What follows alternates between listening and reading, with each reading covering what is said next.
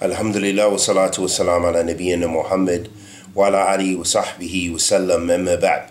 This is advice for those who feel that they are moving away from Allah subhanahu wa ta'ala and that they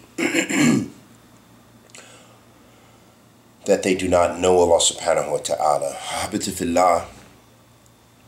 اعلم رحمك الله أنه يجب علينا تعلم أربع مسائل. الأولى العلم وهو معرفة الله ومعرفة النبي ومعرفة دين الإسلام بأدلة.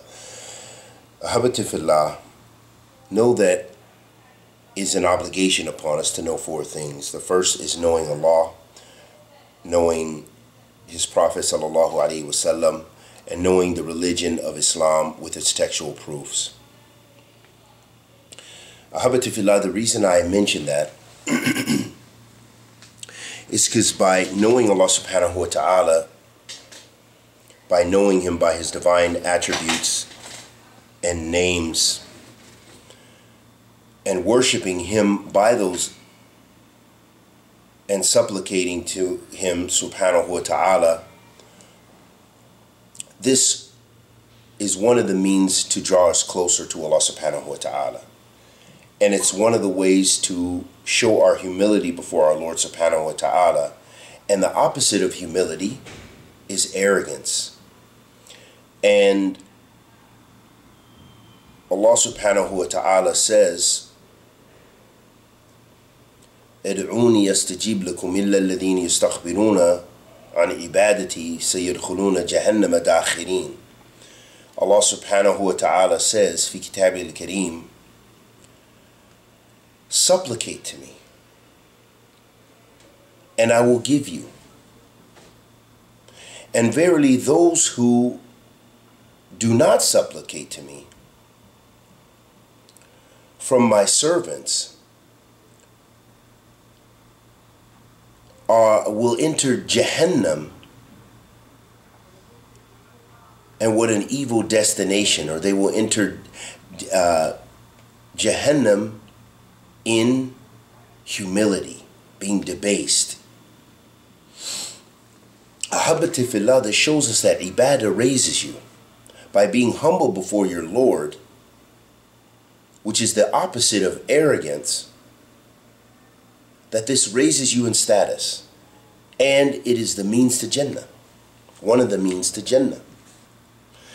Likewise, Hadeeth fillah, it shows us that the opposite, that when we do not supplicate to Allah, when we forget Allah subhanahu wa ta'ala, when we don't remember Allah tabarak wa ta'ala, when we don't make dhikr of Allah subhanahu wa ta'ala, we're showing arrogance to our Lord subhanahu wa ta'ala. So first, humble yourself before Allah and supplicate to Him often for guidance. Ask Allah subhanahu wa ta'ala with the dua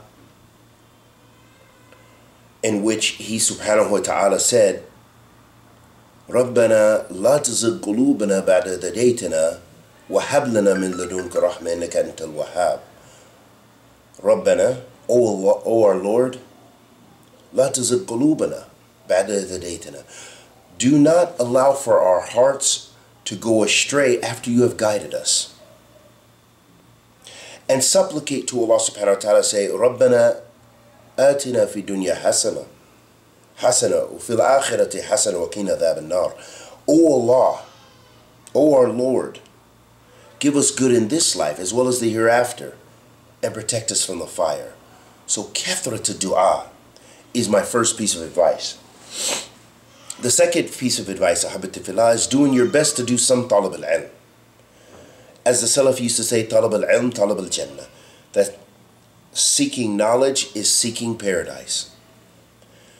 And the Prophet ﷺ said, مَنْ يُرِدُ اللَّهُ بِهِ خَيْرًا يُفَقِّهُهُ فِي الدِّينِ. Whenever Allah wants good for a person, He gives him knowledge of the religion. So, understanding fiqh fi din. So, a sign that Allah loves you is that He grants you more Islamic knowledge. And of course, more Islamic knowledge means that you're trying to come closer to Allah subhanahu wa ta'ala. Not that you memorize more, but that you have practice, you have more practice. And you're trying to come closer to Allah subhanahu wa ta'ala.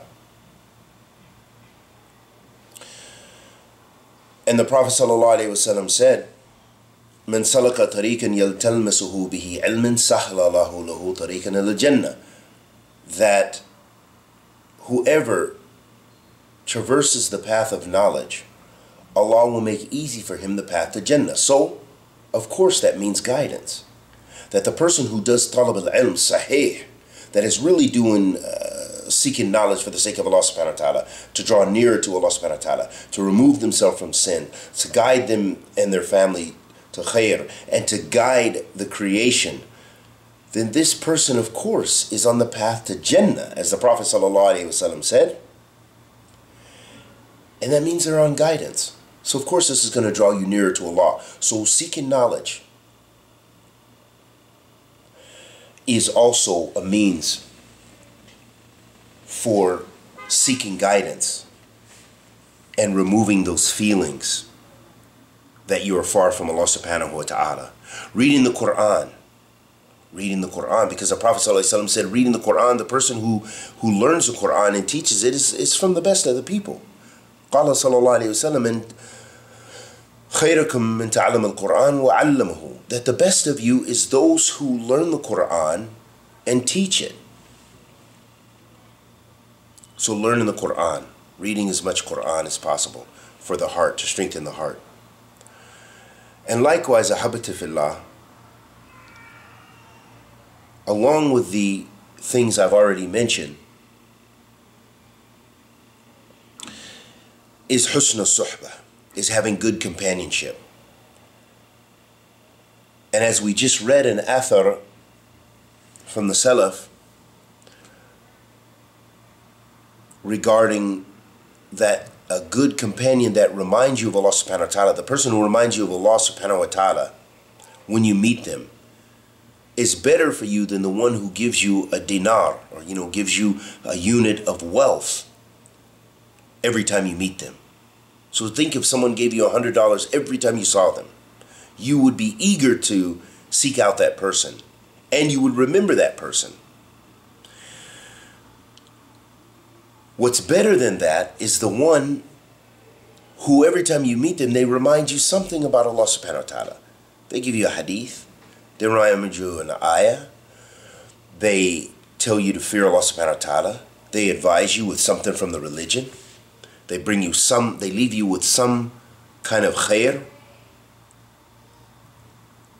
they remind you of the statements of the ulama, they invite you to go sit with Ahl Ilm or to go over a mas'ala ilmiya, then this is husn al-suhbah. This is good companionship, and companionship that should be sought out. So those are just some pieces of advice that I can offer. And as a recap, we said seeking knowledge, reading the Quran, good companionship, and those are the main points. And we ask Allah subhanahu wa ta'ala, by all of His divine names and attributes, and learning more about Allah subhanahu wa ta'ala,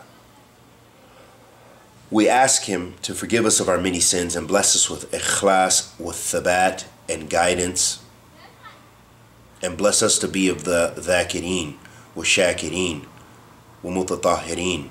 Wa sallallahu wa sallam ala nabiyyina Muhammad wa ala alihi wa sahbihi wa sallam.